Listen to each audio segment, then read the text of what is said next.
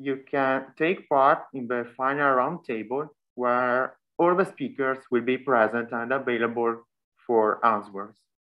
And so, I will also answer now in the chat. Okay. Thank you. Thank you again, Professor Martin. And I leave the stage to my colleague, Dr. Attilio Zilli, who is presenting next speaker. Thank you. Good morning, everyone. And so for those who joined now, I'm Attilio Zilli, calling from Politecnico di Milano. And I'm very excited to be co-chairing this session of the FNIP, FNIP network. And the next speaker of this morning is Caglayan. She's an associate professor of physics in the Faculty of Engineering and Natural Sciences in Finland, Tampere University. And she made an intercontinental journey to get there. So she had first her PhD in Turkey, Bilkent University in 2010. And then she moved to work with another Engetas group in Pennsylvania University. So she's always been working in metamaterials and plasmonics. And now she moved with an ERC starting grant in Finland, where she started her group on metaplasmonics. This morning, she will be talking about rolled up multi-layer nanostructures and their applications. So we look forward to hear from her. Thank you very much. And please, Humeira, the stage is yours. Yeah.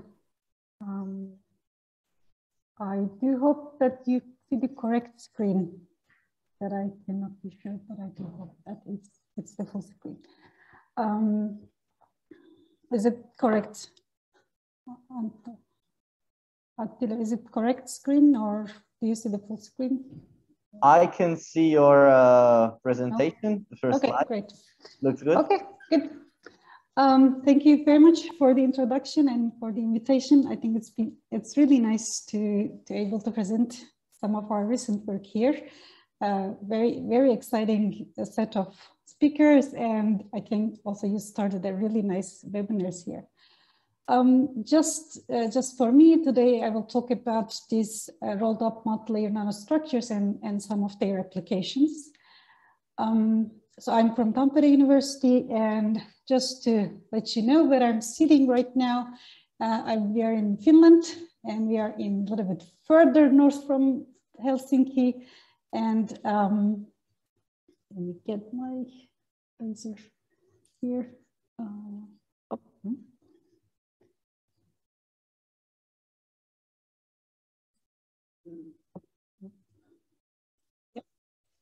So we are here, and we are in this campus, and I'm sitting somewhere here right now. So you can imagine where I am.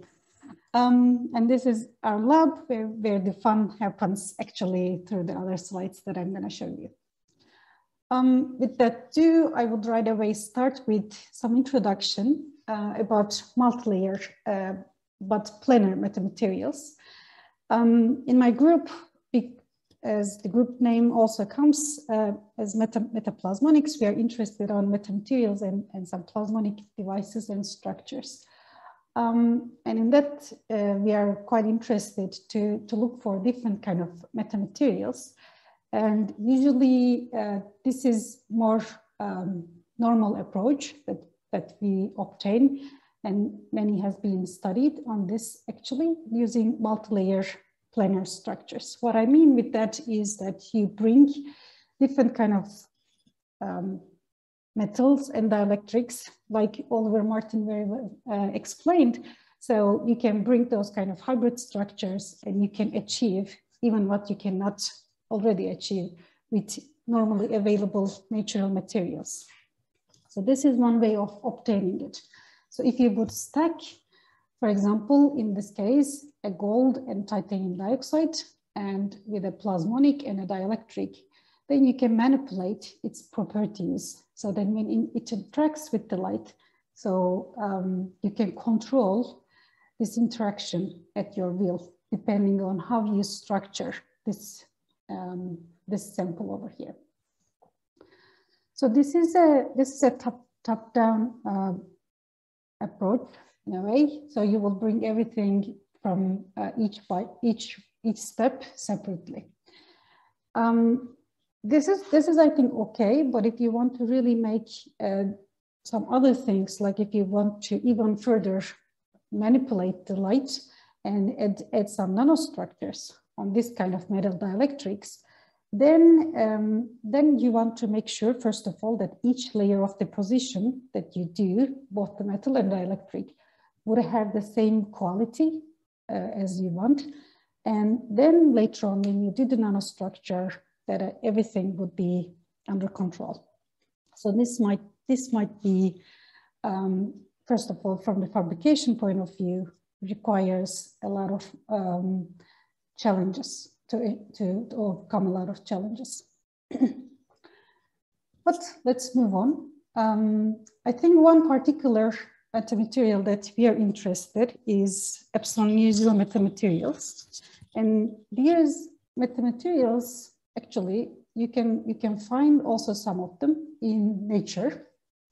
Like you can find a material that is occurring in nature that is usually in the near infrared region, such as transparent conductive oxides, like an indium tin oxide or aluminum doped zinc oxide. If you look at the permittivity value of such kind of materials, so you can see that at some point they are zero. This is one example from Purdy group that they have this aluminum doped zinc oxide, and then you can clearly see that in the near infrared range, this is a zero crossing. There are other materials. This is ITO that we have used. It has also crossing around 1.24, and there are other materials such as silicon carbide or others. I think aluminum gallium arsenide and others that are working near infrared or far infrared. Actually, if you really think about metals as well, they have such certain of crossing of zero in the UV region. But also in that region, they might have a high imaginary part, which may not so useful. But nevertheless, as you can see, there is also a gap that you may not find these materials easily in the visible region. And that is kind of where this focus of multi-layer structures has been mostly started. If you would stack those metals and dielectrics, and from the material dispersion, if you bring those permittivity values under your control, and you can create a near zero dispersion, near zero permittivity value for such effective material. So you create a hybrid material, and it effectively works as epsilon near zero metamaterial. This is so called by making this material dispersion engineering. And there's another aspect to this, actually, which is not so common, is structural dispersion. And this structural dispersion is completely from a different aspect. It's using a waveguide. If you would have a waveguide structure, and if you operate your waveguide, it is a cutoff of its fundamental mode. So if you have a mode that is propagating inside this waveguide, and if you operate close to the cutoff of this mode, then you will get also an effective epsilon near zero medium because that mode actually has an index zero. And that is so-called structural dispersion. And this has been shown using such kind of a rectangular plasmonic waveguide, which requires, again, quite many fabrication steps. And then you can get, after many challenges, you can get one such structure. And then it's been shown that it actually really works as an ENZ medium. Sorry that I forget to put the citation. It's from Engeta's. It's from Engeta and I'm also one of the coders. It was published in PRL. And then this is one way. This is again, if we go back to the other one, which is more straightforward, is the material dispersion.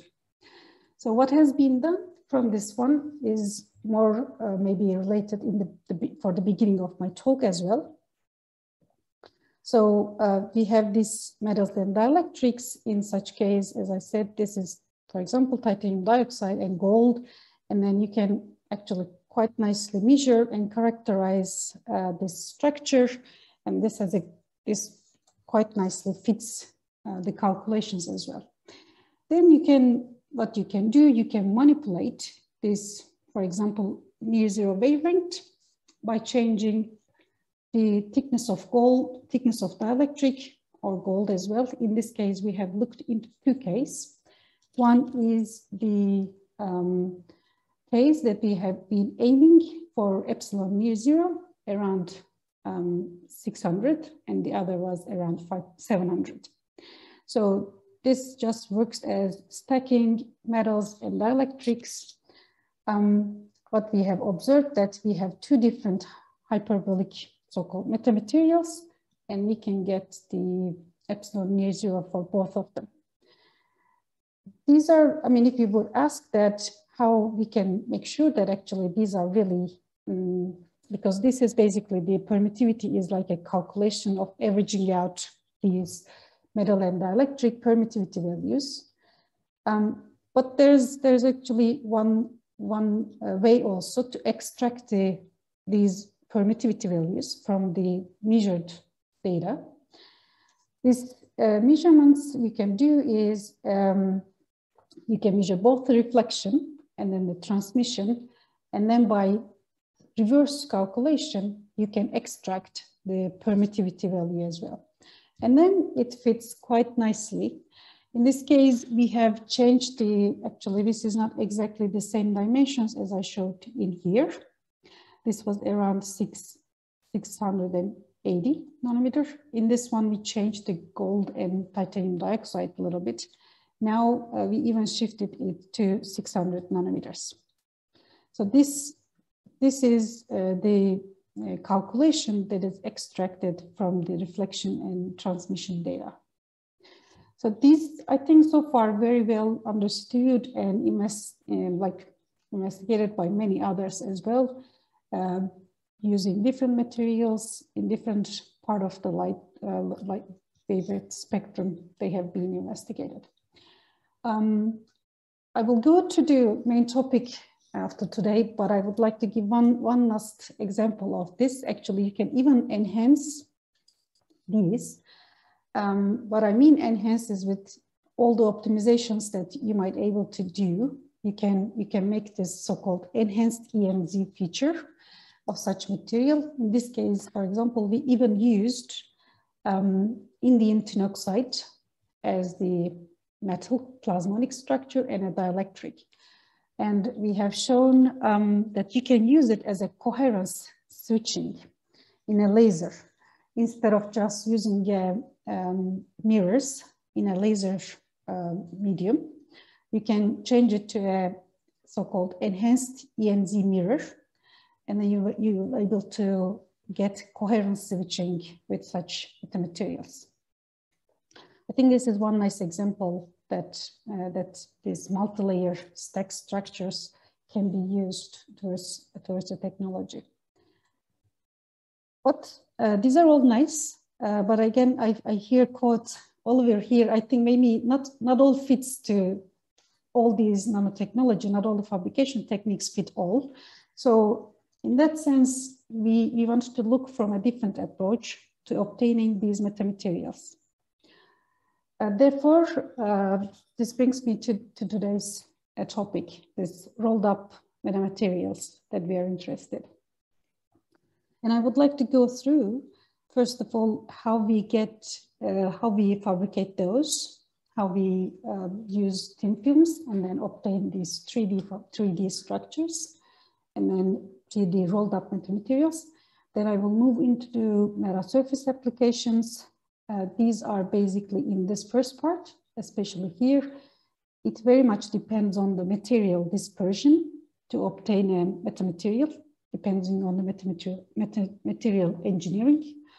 In this part, it is mostly depending on the structural dispersion engineering. And I will talk about how we can use these structures, rolled up metamaterials as index zero waveguide for further applications. let me start explaining how this really all works. So this self-rolling technique has been first discovered by Prince and colleagues in about 20 years ago. They have used materials that have been grown using the molecular beam epitaxy technique, MBE technique, and then they were focused on using gallium arsenide, aluminum gallium arsenide materials. And then mostly it's been focused over the years on that kind of materials. These kind of materials are nice, and of course you can use them. But of course, one know is that to obtain metamaterials such as I showed you would require different materials and different dielectrics. And then to go forward to that, actually that requires another approach to this self-rolling technique, and that is what we have developed so far. This is the schematics of such structure, and the advantages of this self-rolling technique is that in terms of cost, speed, and I would say parallel fabrication of many of the samples at once. These are the advantages of using it. Instead of putting each layer and make sure that each layer will have the same quality and properties that you will, you can make sure that you can get rid of those kind of issues in this approach. So what we have in our fabrication technique, we have a germanium layer, and then on top of that layer, in this study especially, we use germanium, but it can be as well a resist, like a microlithography resist, like an SEU8. And then we had a dielectric and a metal layer. And then while we etch this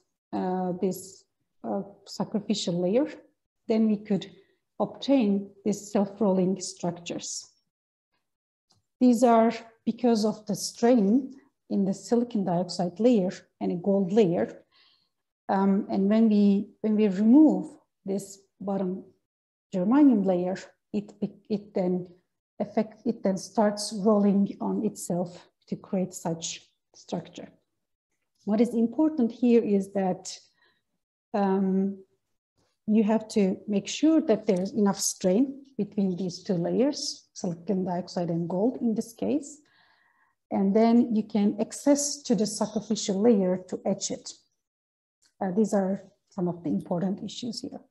On the other hand, it's really nice that because you can, based on the thickness of the silicon dioxide and gold, you can control the diameter so that how much they will form in the diameter. And then depending on the pattern you defined here, you can control the length. Length can be quite big. Of course, it has a limitation because after some length, I think it may not roll as properly, or it might crack. But let me also show you this video, which might be a better way to explain this whole process. So we first put the germanium layer and then the silicon dioxide and gold. And then once we etch it, actually we can have this system, this self-rolling system. Of course, it's possible to use different metal and dielectric layers here. We optimized this system for silicon dioxide and gold so far, but it's possible to use only dielectric as well. And only metal is also possible, which we haven't obtained yet. So the easiest is that to use either a resist or germanium as a sacrificial layer. Resist and germanium, although they may both work as a sacrificial layer, they act a little bit differently. Therefore, either you have the same silicon dioxide and gold layers, you might end up with different diameter values when you use a different sacrificial layer as well. So these are all some components to consider. And After all these schematics and descriptions, I would like to also show you one video how we obtain these structures. Oh, didn't start. No. Sorry. Okay. In this video, you see this. First of all, let me explain. These are all patterned regions where we patterned and we have germanium layer, silicon dioxide, and gold layer. And then later on, this shows the last step where we actually etch the germanium layer. Because if it's a wet etch, actually it might blur a little bit at some time, but let's see.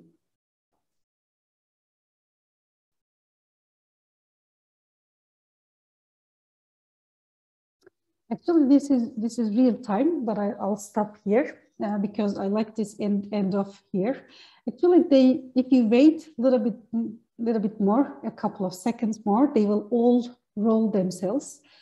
But I wanted to here show you that, see how this is like, this is expand due to the strain and getting ready to roll. Maybe I'll show you here a little bit once more. It's really nice. It loses the focus at some point because it's in the liquid, but you can see that they are all rolling, and this is how it works in the reality. And you can of course see more videos and such in this webpage. So what we have done is actually we were looking, and then what kind of combinations would be work the best, and what should be looking for. And this is a calculation to, if you use different thicknesses and different thicknesses of gold and silicon dioxide, you may get different thickness with different diameters. So we had a range of then these values, and this is what we have obtained. These greens are 5 microns and the reds are 10 microns. So we could get a quite different range. We specifically choose these tubes here because these are the best ones that are showing. Actually, they are more tightly and better actually, but these are to show you how they really have the layers. And then it is possible then what we have done, usually in a planar case, it is possible to do the calculations also similar to for these kind of metamaterials. What we have done in this case, because as you see here, we have these layers, which we had initially planar, and we know the thickness and each layer. So we can assume in a way that they are forming this kind of a cylindrical structure. And then we were, initially we decided to use this just we did is in the planar case, just making an average of these layers. But in such kind of a structure, it is important also to take into account the circular dimensions and circularity. So that's why, although planar approach might work, I think the best is to use the circular approach here. So we developed a method that we can identify the permittivity in the circular coordinates. And when you look at the circular coordinates, so there's some nice outcomes here. So each of these lines actually corresponds one of these on the table. And the ones in the parentheses shows us actually the number of rows that we have defined for these tubes. So in the calculations, we took care of everything. We took care of diameter, the thickness of the layers, and also the number, how many numbers that we have in the tube, in the rolled walls. Of course, from one approach that it's good to have different diameters. And even though you can, by changing the ratio, you can get different diameters. So from here, we change it from 1/4 ratio to 4. And then in this case, we have looked into more different dimensions. And here, this is the reflection measurement and the simulation, which quite in agreement that shows how these tubes actually work. And if you would look at this, each of these tubes would cross at would cross the zero at a different wavelength, slightly different wavelength. And then this also reflects on the reflection spectrum, how this is effective. So this shows actually that really nicely you can get a rolled up 3D metamaterials by just using planar structure and then letting it for the self-rolling. It's really nice to have these structures, and as I showed you, we can have many at one sample, so there's a lot of room to do more. That's what we did. We took into account this, and we take one of them, and we did some further nanostructuring on top. Let me show you a more focused one. So in each of these rectangular regions here, we have this kind of structure on top of the tube. And we can manipulate them differently. So if you would take a tube, this is the SEM image, this is the optical microscope image. And if you look at this one, you can manipulate each of these nanostructures differently, but each of them actually has the same layers here. First of all, we have done each of these squares, which has been then done by the focused ion beam on top of this tube with different diameter, with different lengths of each square. So all the squares in this region has this one, and then we changed them towards a lower one. I don't want to get a lot on the detail of the calculations of how we did actually those, but I will be happy to answer some questions about this later on. So if you would look at if you can measure each of these structures, they behave differently, and this shows in the reflection as well. This is the simulation, and then this is the reflection in the experimental. This is the measured one. So we can see that as we change the dimension, we can see this on the reflection. So then this brings a really, really nice idea. So of course, like Oliver mentioned, that if you would have different dimensions and different size, and if you would put them correctly, you can create a meta surface. We had a similar idea. We didn't really focus on optimizing the system for a 2-pi phase or such a perfect phase distribution, but we just go ahead with the same structures that we had and bring them together instead. So right now, instead of having them differently, now we bring them together as one unit cell, and we keep one of the dimension fixed and change the other one, as I showed in the previous slides. So here it's a little bit looking like this, actually. If you look really closely, what's happening on the surface of these tubes is that we have those metals and dielectrics, and we are basically changing this length of these holes, squares. And then that's why we are expecting, when we send this, because we are changing this wavefront of the light, because each of them will have a different phase response, then you will have a different transmission. On the transmission wavefront, you will see an effect of this. Before I show you that, I would like to first share some little bit more SEM images on this structure. So this is again this optical microscope image, and then we have this area. As you see here, we have changed the dimension of each of these slightly, and then we can see that each of them has the same layer. One good question is that actually, when we try to make this structure on top, it also appears on the here, so it's there. This is the face, that is, in a planar case and in a curved case, actually, it has a slight effect. But when you arrange them really nicely, then you can see how this is really working. And you can also find some more detail on this publication over here. So they are on the website, I think, of this webinar announcement. So I'm not gonna go to there. So let's check it out. And then this brings me to the second part. So far that I talked, we were looking for the material dispersion. So when we look at these layers, what we have been looking is at how to change these layers so we would get the material, effective material that are working in this kind of system. In the second part, I would like to talk a little bit on the structure dispersion. These rolled up tubes, although we have been looking to the walls so far, they yes. Yeah, sorry to interrupt. Before you start a new topic, I just wanted to give you a heads up that we have not much time left. Yeah, I just have a couple of slides here. Okay, it's all right. Yeah. I just wanted to.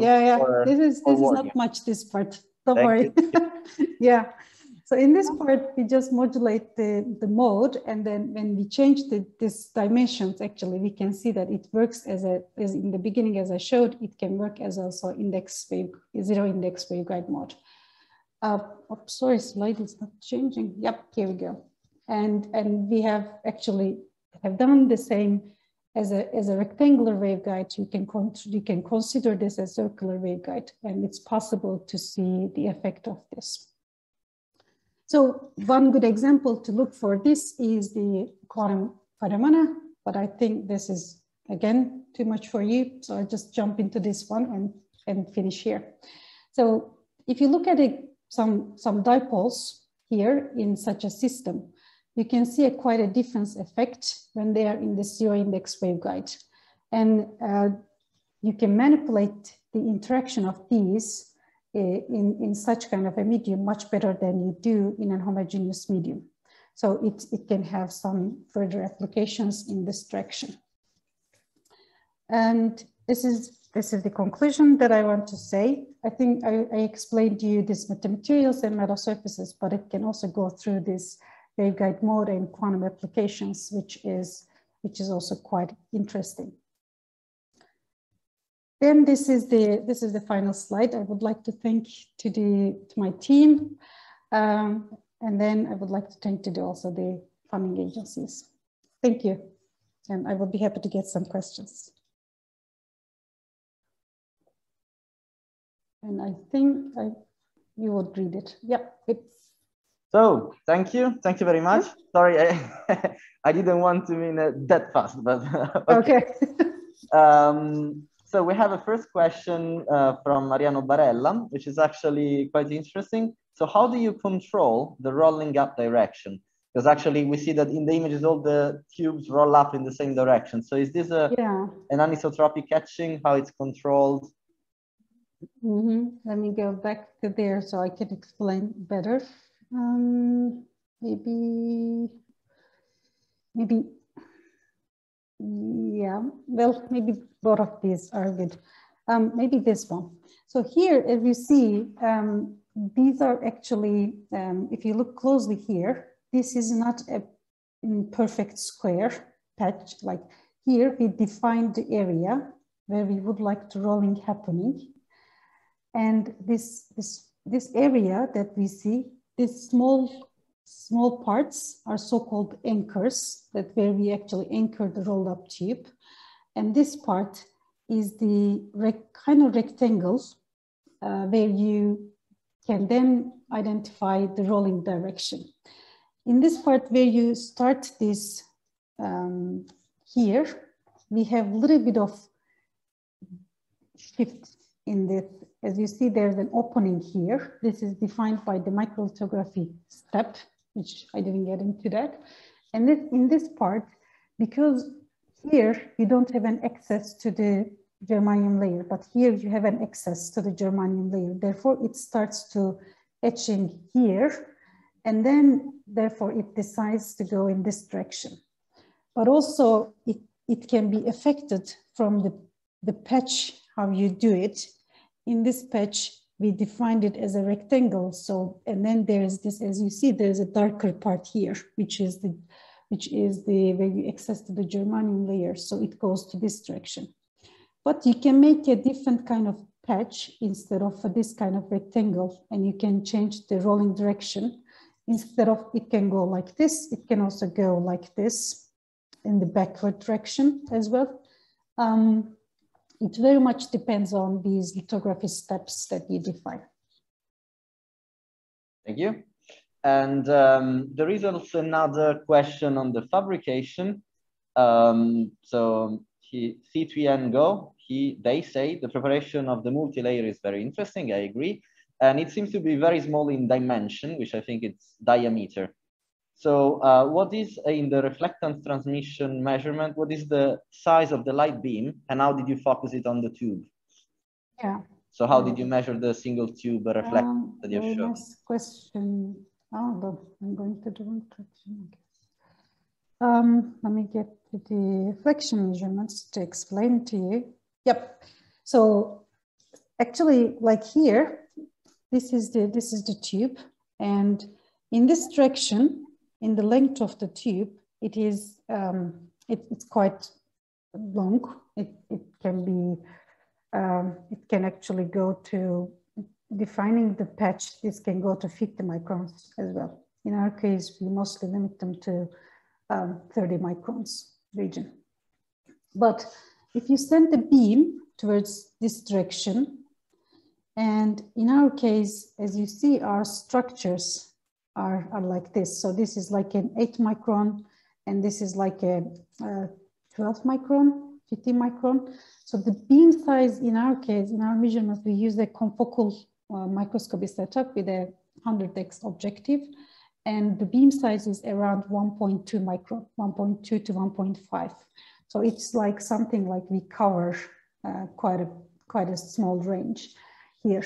Of course, in this case, I think this is important, that how much is the diameter of the tube.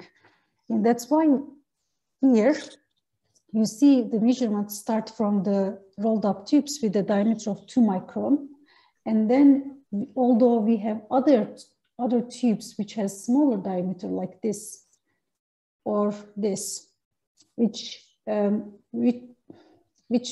give you some reflection, but I think they were not so trustable. So we only measured those ones which starts from the 2 micron range, and even 1.5 we can measure, but we didn't want to really put it here. For the other case, actually, this is a really good point that I may maybe elaborate. In this case of the structural dispersion, though, you might like to have smaller diameters. Therefore, the diameters that we couldn't measure the reflection for the material dispersion actually is really nice to use it as this kind of a waveguide mode case. So these are two different aspects and two different dimensions that you can use. Thank you. So I think now it's time to move on to the next speaker, but if you can kindly look at the Q&A, and there are a few more questions on the fabrications. So I think you, yeah, and then we will see again each other at the final session. So I will now give the word again to Gianluca, who will introduce the last speaker of the session. Thank you very much again, and speak soon. Okay, thank you, Attilio. So the last speaker is Patrice Genevet,